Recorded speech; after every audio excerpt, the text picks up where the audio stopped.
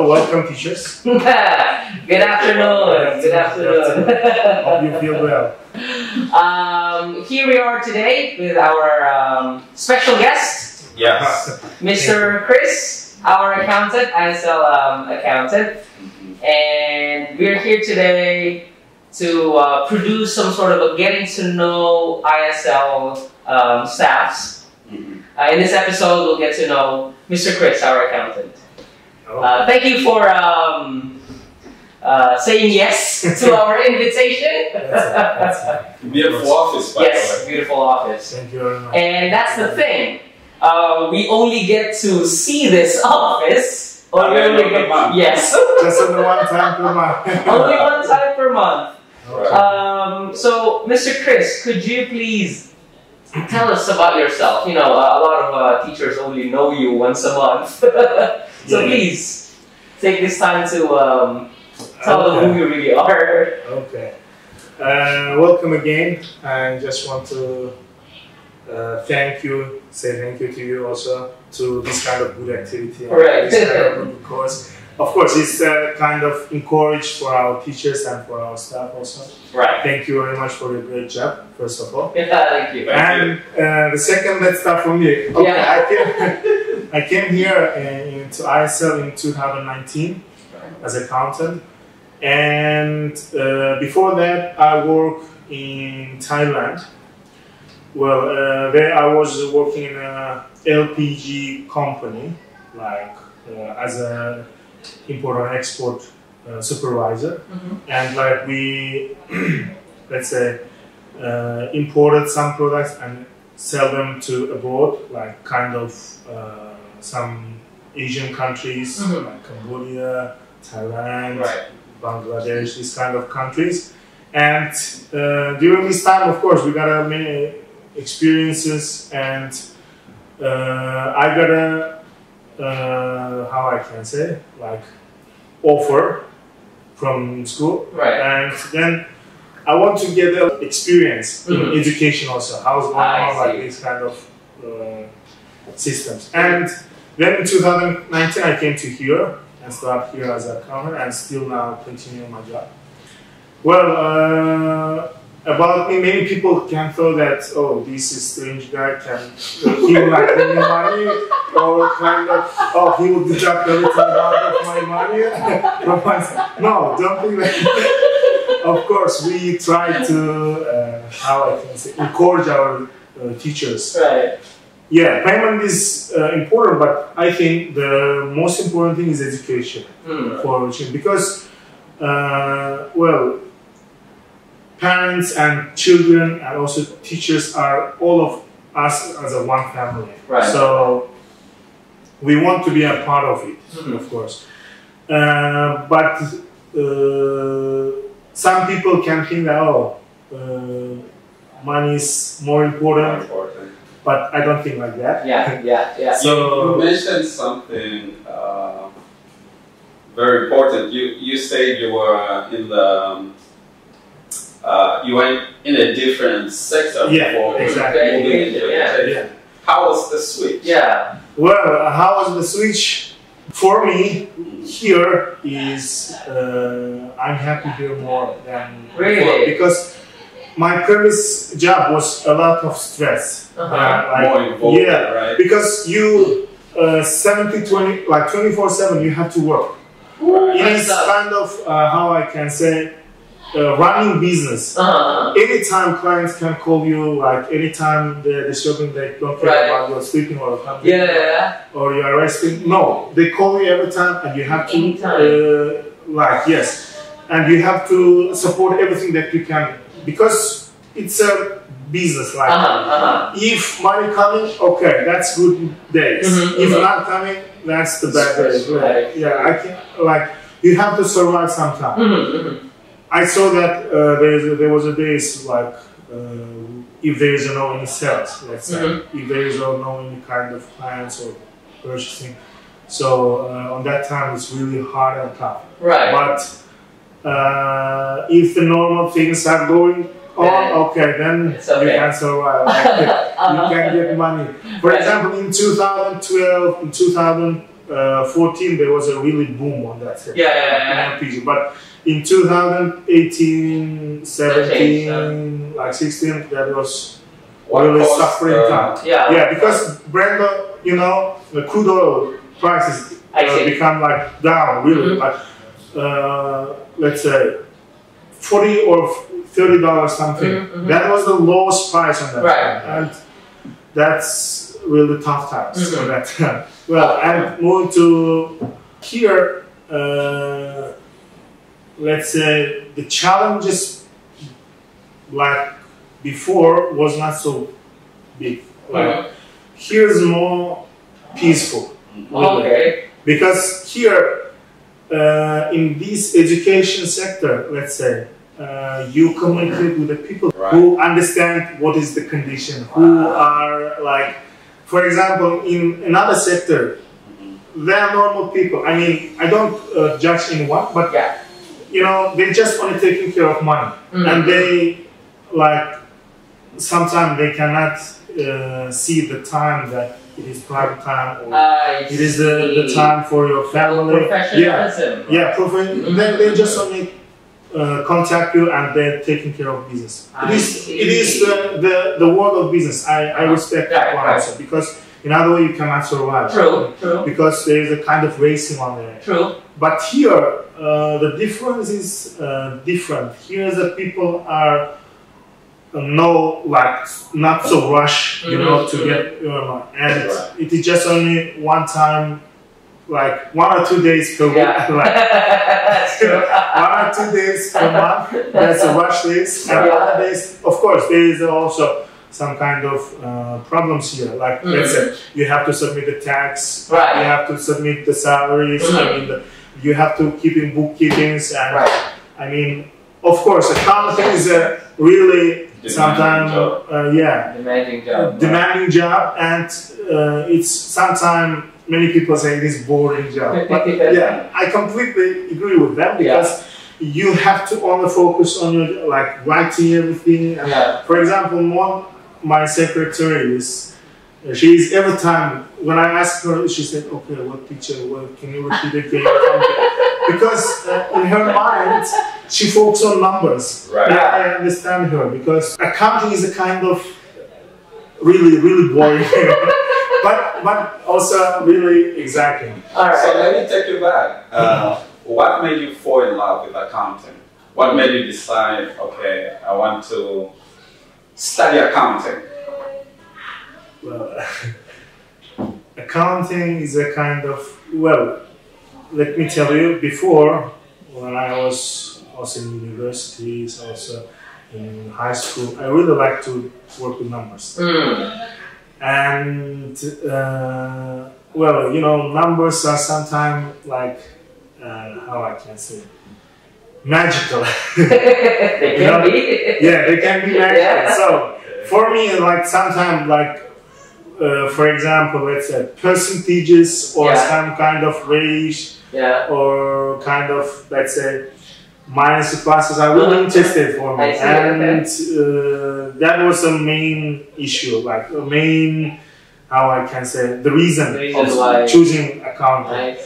And another reason, of course, I really like to count money. Let's say like that. But I asked that question because I hear a lot of students say, accounting, there's a lot of mathematics involved. How good do you have to be at math in order for you to succeed as an accountant? Well, you have to, first of all, let me tell you, you have to understand the big numbers. I mean, for example, more than millions. Because there is and you have to really clearly understand how I can say the percentages. And like whenever you saw the, let's say, chart or the numbers, like for example, let's say expenses or incomes or costs or values or revenues, you should understand how it's going on. What is, it depends. You have to read the condition. You have ability to read the any kind of business condition with numbers. I see. Okay. Because many people let's say, accounting is a kind of telling to the boss, let's say, telling to the boss how's the company is going on. Right. Is that after a few years will go like higher or will be bankrupt? You have to know that. And how you can analyze it, of course, with numbers. Because you should know like how is going on, like incomes and what kind of things you have to pay, like your expenses. And there is a kind of demands that you like. It's a kind of like equilibrium, let's say. So that's the most important. And you have to understand really clearly how the working numbers, how it works. Because well, numbers can tell you the real condition of business or any kind of business. Know your numbers. Alright, on a more lighter side of things. Tell us about your family. Okay. Well, I have 3 children. I got married and I have 3 children right now. 2 of them studying ISL. I'm from Turkmenistan. I came to here from Turkmenistan. And you know, it is one of the Central Asian countries. And well, let's say I studied in Bangkok and came to here knowing a little Laos. Well, and I'm really happy to be here because Lao people are really generous and polite and kind people. But here you have to be patient. That's right. Everywhere, because here they have a kind of word like sabay. Or chayanye. You have to be calm. And patient. You have to be patient. Even if you are waiting in a traffic light. You have to be calm and patient. Anywhere you go. Very calm. I really like because in that time, it is not make you stress. That's true. And another thing is this month for you are Muslim. This is Ramadan. How does that take a toll on your work? Especially it's quite hot nowadays. Yes. It's easy if you're doing it from home. Well, tell us first what Ramadan is. Okay. Let's start with Ramadan is a kind of in our religion we have 1 month of Ramadan. It is kind of a month of fasting and helping people. Let's say like short, in my opinion, And on that time, what we do, of course, we are fasting, and during this fasting, what is the goal of this Ramadan is kind of during this fasting time, you can understand how the poor people survive, how they're feeling when they are hungry, and how they're, let's say, patient when they are feeling and surviving, suffering. This, let's say, in that conditions, and you can clearly understand because you feel how it's being hungry during the whole day, And in this time, many Muslim people donate to the poor people and to the communities, or kind of, let's say, that's a kind of, let's say, there is some organizations that help to communities, or let's say help to some poor countries. On that time, many people, it depends on their economical or financial condition. They donate something, or they invite people who are fasting during that time to their homes. For example, I also want to invite you if you are guys available. Sure. For us, Ramadan is a kind of month of let's say, helping and be friendly to everyone. Well, during that time, for example, many people try to understand. Many of them are asking, why you are fasting so long? It is in that fasting we can understand how we can feel the people who are poor. On that time, we can really understand that, and that's why we, on that time, like many people donate. Okay, we have to do it. It helps you remain humble as well. True. Exactly, yeah. And there is some specific times during this Ramadan for us very important, because you know, in our holy book, also in Quran, they say like there is some nights which are, well, how I can say, which are more important and more, let's say, maybe 1,000 times more important than normal days. Yes. Because these days is kind of like a bonus days. Like you can make a kind of, let's say, if you donate, example, like if you donate like $100 on that night, or let's say on that time, or during this Ramadan, it may like multiply it maybe to hundreds or thousands times. Like according to your like, it means so much more. Yeah, and it's a kind of bonus month. Let's say. Okay, all right, okay. So how does it exactly happen?